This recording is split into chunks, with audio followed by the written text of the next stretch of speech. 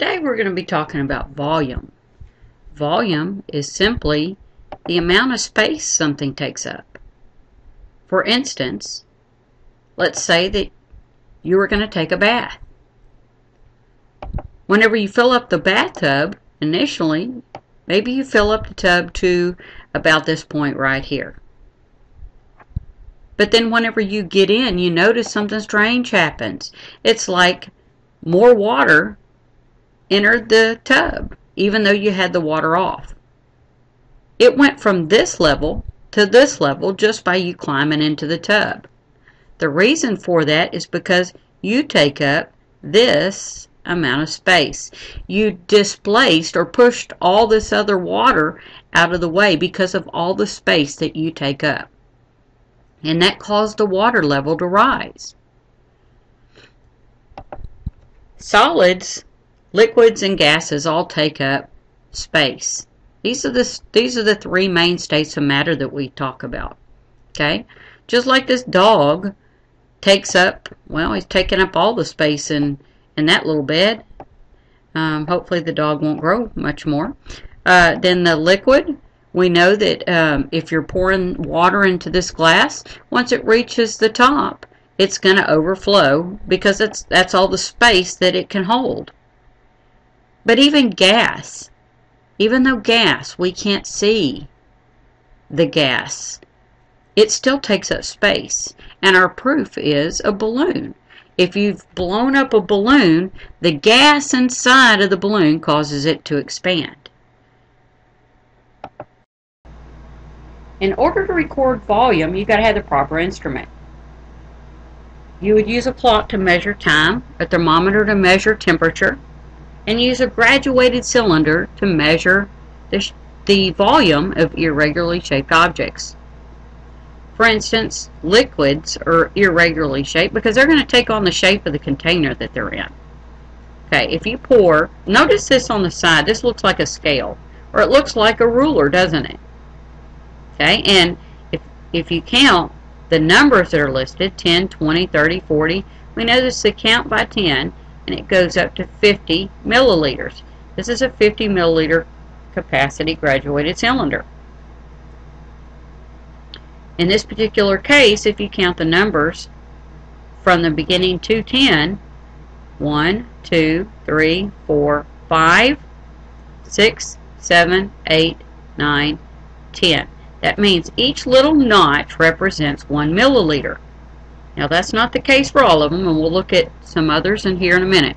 But right now, let's figure out the volume at this water level here. We have 20, 21, 22, 23, 24, 25, 26 milliliters. This one's right at 30 milliliters. This one's right at 20 milliliters. What about this one? If you said 39 milliliters, you're correct. 1, 2, 3, 4, 5, or you can just look at this and know it's halfway between.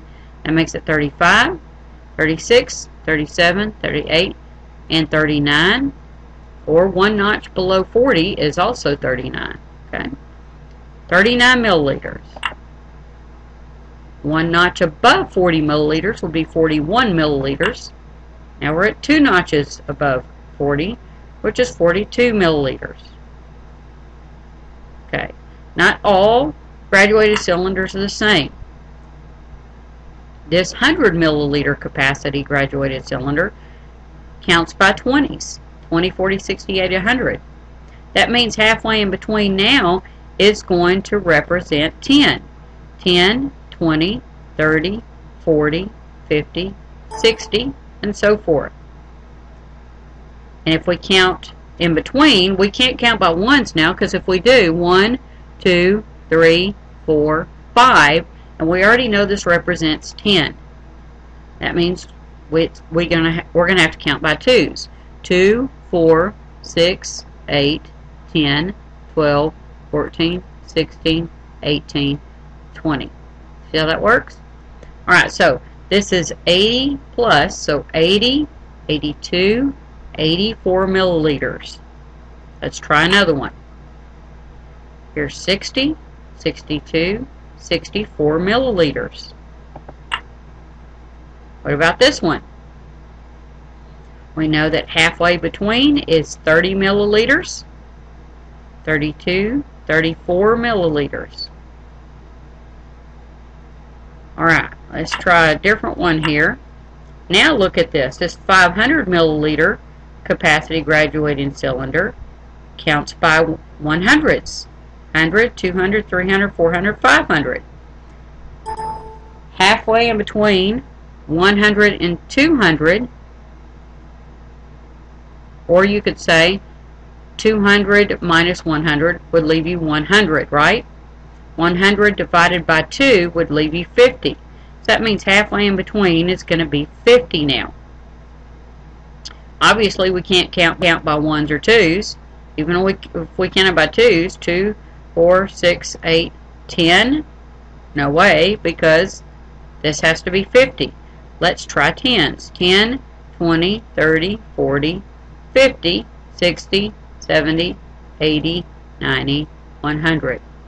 So that means now each one of these notches represent 10 milliliters. Now, the larger the graduated cylinder, the less exact the milliliters are going to be. You're not going to be able, the less exact the measurement is going to be. The smaller the numbers, the more exact the numbers are going to be, the volume. In this particular case, you've got 150, 60, 70, 170 milliliters. What about this one? If you're counting by tens, here's 400, 410, 420, 430 milliliters. 220 milliliters. Okay, see how that works? Alright, for homework, let's go ahead and number 1 through 5. And I'm going to pick a graduated cylinder, and I'm going to have you give me the volume. This should be on page 6 at the bottom. Number 1. Number 1. Give me the volume of this liquid.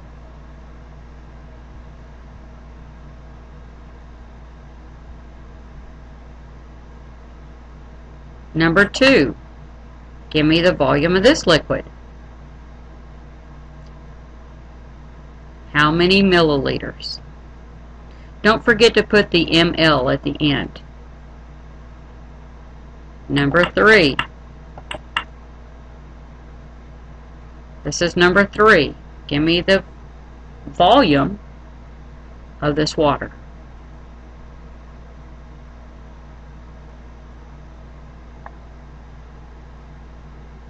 Okay, and number 4. Number 4. Give me the volume of this water.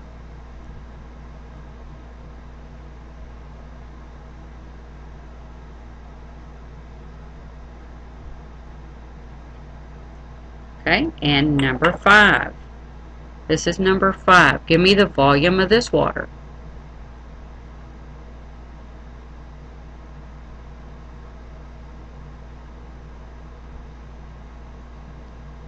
Alright, if you have any questions about this, don't forget, write it down in your science notebook and you can ask me in the morning. Have a good night.